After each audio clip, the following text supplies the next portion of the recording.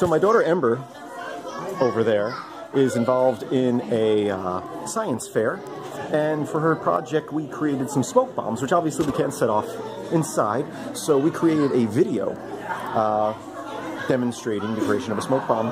So since we took the time to make that video for this fair, I figured I might as well share it with you guys as well. So here's that video. I hope you enjoy it.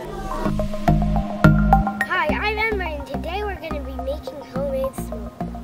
Behind me I have two piles, one regular sugar, one potassium nitrate.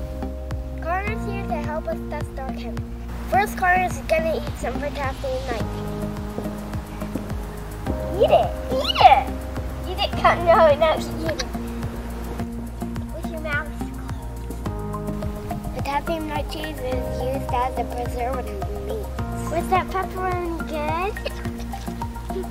Now we're going to test the sugar. Here's some sugar.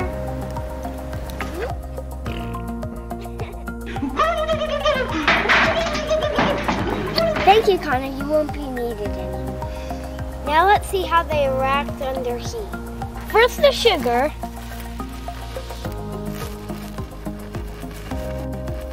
Now the potassium nitrate.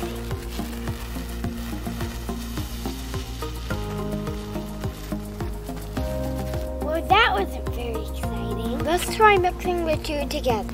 Mix together and add some heat.